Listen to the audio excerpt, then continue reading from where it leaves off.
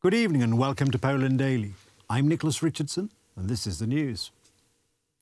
Foreign Minister Zbigniew Rau presented the key assumptions of Polish foreign policy to Parliament today.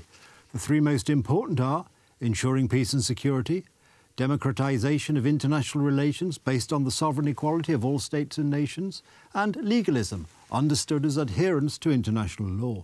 Foreign Minister Zbigniew Rau stressed that Russia's policy is a greater threat to peace in Europe. He pointed out that one of the most important principles guiding Polish foreign policy is to ensure peace and security. We consider ourselves the epicentre of important modern values that defend Europe from the power tendencies of the big countries, from slipping into compromises with authoritarianism. In his statement, Minister Zbigniew Rau pointed out the need to dissolve the Russia-NATO agreement and isolate Moscow more strongly. He added that Poland favours an ever closer alliance with the United States. We note with satisfaction that the experience of the Polish-American alliance is influencing the American position on Ukraine. Poland is among the top three countries, after the United States and the United Kingdom, that provide the most military aid to Ukraine relative to their own GDP. If anyone is able to provide security in this part of Europe, it is the superpower that has the largest army in the world today and has the greatest military potential. That is, the alliance with the United States. Earlier this year, the Polish government signed a contract worth $1.5 billion for the purchase of another batch of Abrams tanks. The first F-35 fighter jets have already entered the production line at the US armaments plant. According to Politico, the war in Ukraine has changed the previous perception of Poland in the eyes of the West. Poland has become one of the Ukraine's most important allies, and access to its roads, railroads and airports is crucial for supplying Ukraine with weapons, ammunition and other aid. The idea of supporting Ukraine in its struggle against the Russian Federation is part of the idea of Prometheism. This political concept was initiated by Marshal Józef Pilsudski and put into practice by President Lech Kaczynski. Only by building a strong cooperation and security bloc can the Kremlin's imperial ambitions be resisted. Finland's accession to NATO was key to strengthening the security of the Baltic Sea region and Poland. I hope that Sweden will join soon at the Vilnius summit. At the moment, I think we need to revise a lot, not only the issue of the NATO-Soviet agreement, but also NATO in its very formula, to take a closer look at the defence doctrine. Another of the priorities of Polish diplomacy in the eastern part of Europe is to pursue an open-door policy to the European Union and NATO for Ukraine, Moldova and Georgia. It is crucial to move the spectre of war away from Poland's borders. The Bucharest Nine is so important that, for example, the President of the United States meets in this format. This year alone, the government will spend 4% of GDP on military and armaments. This is the highest percentage among all NATO countries. This is the possibility provided for by the Homeland Defence Law introduced last year.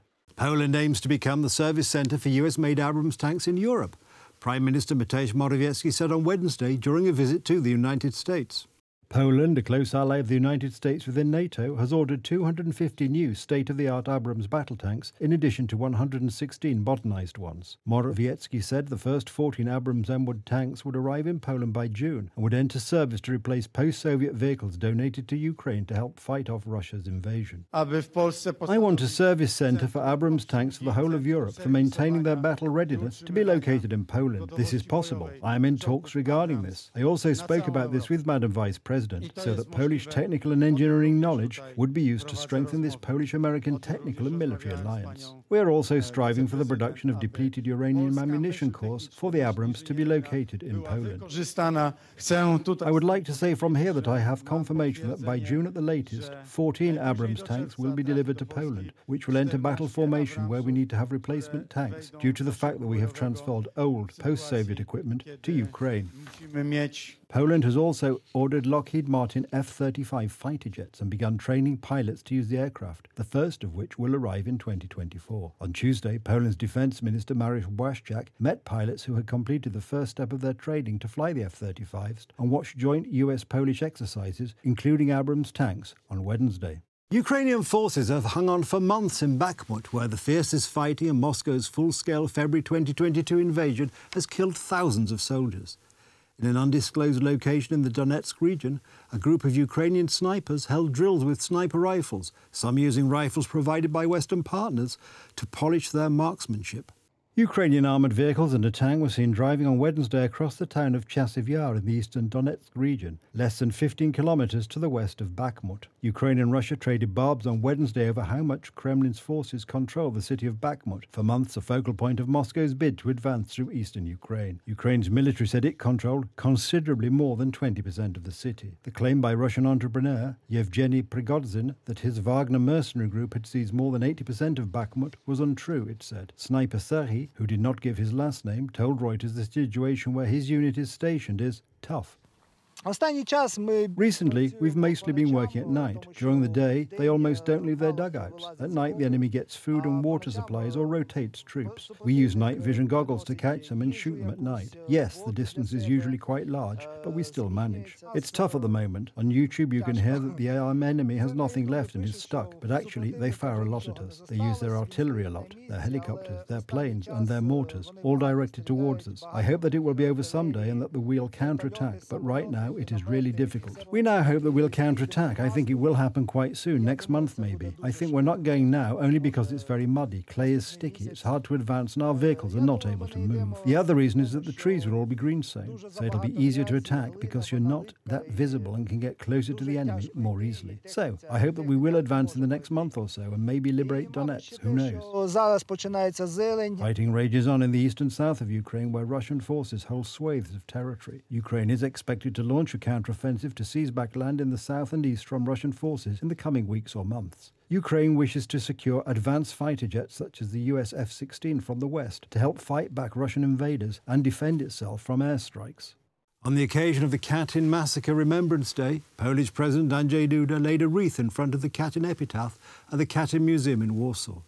As a result of a decision made by the Soviet authorities 83 years ago, some 22,000 Polish citizens, the elite of the Second Polish Republic, were killed over 2 months. On September 17th, the Red Army attacked Poland, which was fighting the Germans. The Soviets took tens of thousands of Poles as prisoners. Joseph Stalin decided to murder the Polish elite. By a shot in the back of the head, Polish prisoners of war were killed in, among other places, Katyn, Kharkov, and Miednoye. The Germans discovered the mass graves on April 11th, 1943. For years, the Soviets refused to acknowledge the crime and shifted the blame to the Nazis. The truth about Katyn was hidden and covered up.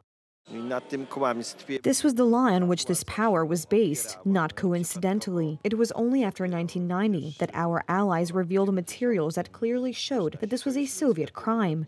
Despite the scale of the Katyn massacre, the Russians concluded in 2005 that the murder of Polish prisoners of war was not genocide, but only a simple crime that was time-barred. The authorities of the Soviet Union and today the authorities of the Russian Federation have completed their investigation, if you can call it that, and do not want to release any material on the subject, let alone bear any responsibility. The Polish state faces a huge responsibility to make the truth about this crime interesting to young people, who, as research by the Institute of National Remembrance indicates, are becoming less and less interested in these events.